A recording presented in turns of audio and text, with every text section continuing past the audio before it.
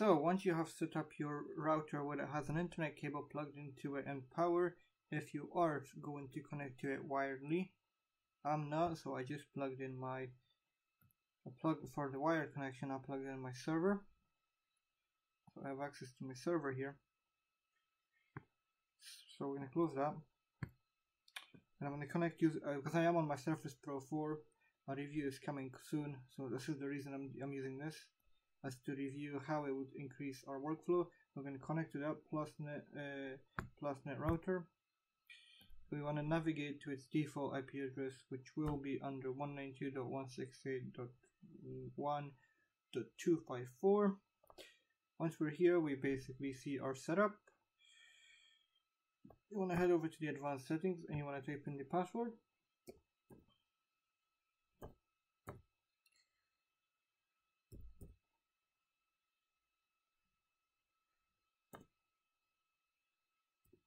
Don't forget that your router should be reset to the default settings.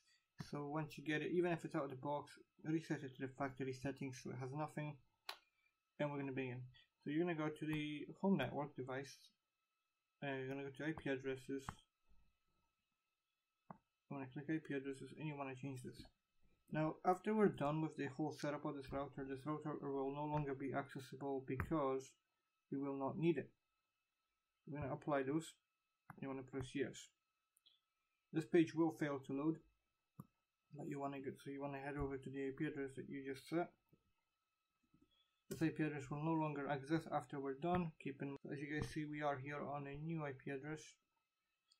I'm going to go back into the advanced settings. It will ask you to prompt your password again because you are now on a different network. Well, not different network, but on a different IP address.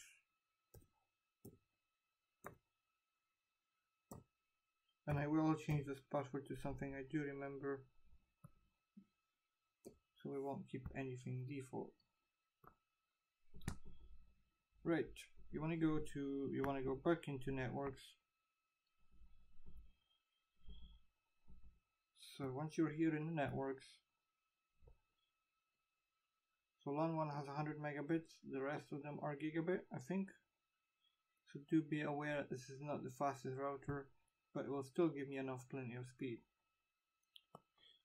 Right, so you want to go into the IP addresses again, and we will be disabling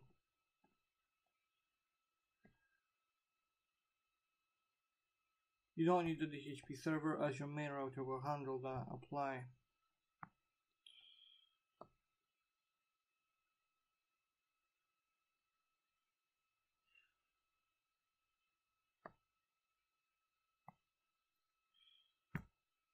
There we go. So okay, so after disabling the DHCP server, we want to DHCP server. We want to go into the firewall, and then you want to go and press configuration. Sorry, you want to allow everything. Don't worry, the main router will handle all that. Are you sure the firewall is available? Yes, correct. You want to apply that. Once done that, you want to go to wireless and you want to change this name, as you will not be able to change it after the after the router has been reset. So you also want to reset your password, but I'm going to do that off camera. So I'm going to pause the video here, change the password, and I'll be right back with you guys. Okay, so I've done all that. And I want to connect to the network now, so I've already tried connecting to it. So we're going to connect to it.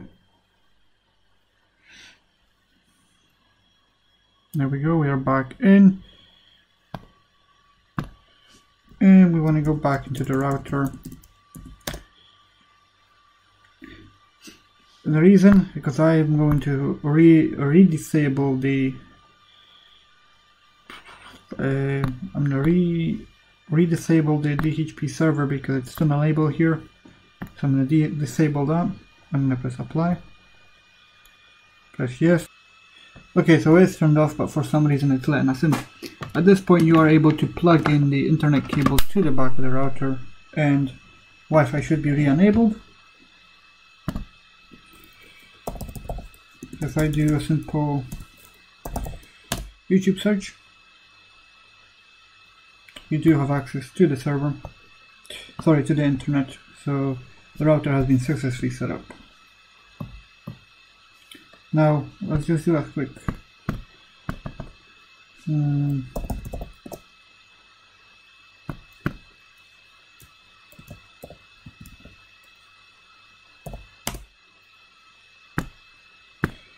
I'm just going to quickly test this.